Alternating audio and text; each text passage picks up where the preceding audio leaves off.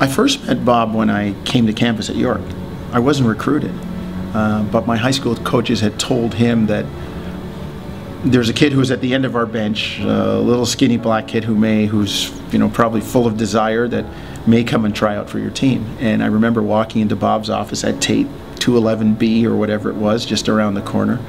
And I walked in and I introduced myself and I said, when's tryout? And he said, it's like we start Monday at 4 or whatever. And we got talking a bit, and partway through the conversation he said to me, and what's your name again? Paul Ford? And I said, no, it's Paul Jones. And I kind of went, oh, well, I guess I'm going to have to kind of make an impression here.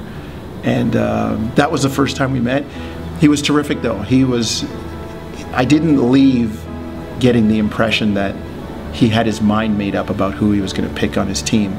And he was a great thinker, a great basketball mind, but he wasn't the kind that would say, this is how it is, and you're gonna, he'd just kind of leave you with it.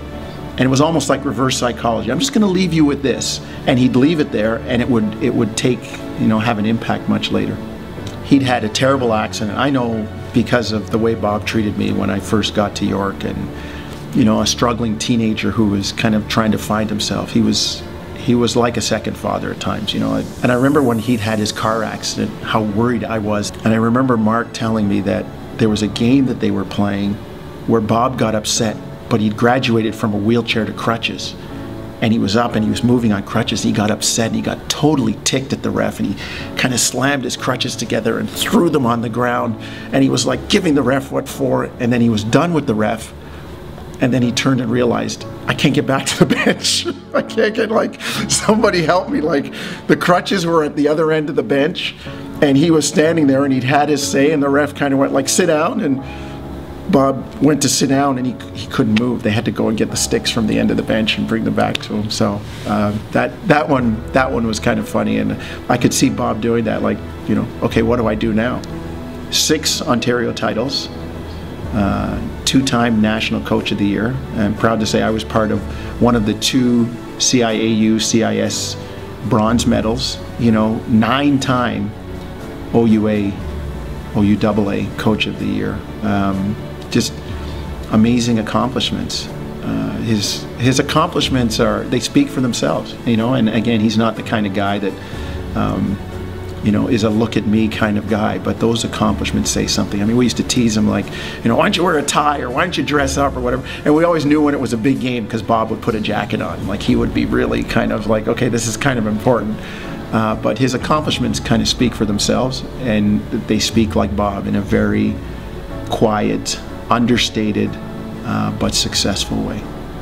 Bob, it's great to be able to sit here and welcome you into the York University Sports Hall of Fame. I would say that they have this backwards.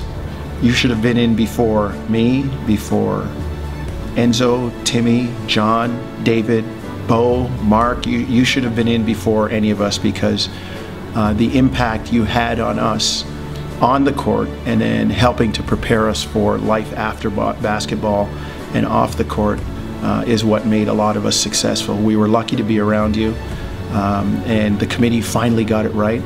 I'm waiting for a day when I can come back to York and they have a building named after you, after being here for 37 years and all you've accomplished. But I was in before you, and all the guys were in before you, but we reach out and we'd like to say welcome to the club, Bainer.